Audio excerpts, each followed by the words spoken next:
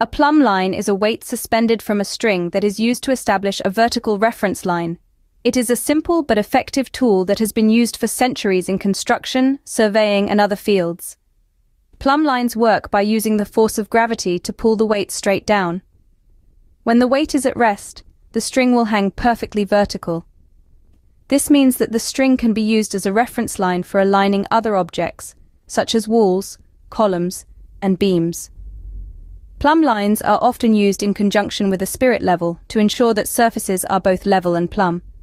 For example, a carpenter might use a plumb line to make sure that a wall is perfectly vertical before installing drywall. Plumb lines are also used in surveying to measure the elevation of points on the ground. By comparing the length of the plumb line to the length of a level line, surveyors can determine the difference in elevation between the 2 points.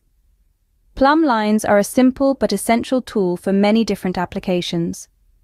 They are a testament to the ingenuity of our ancestors, and they continue to be used today in a wide variety of fields.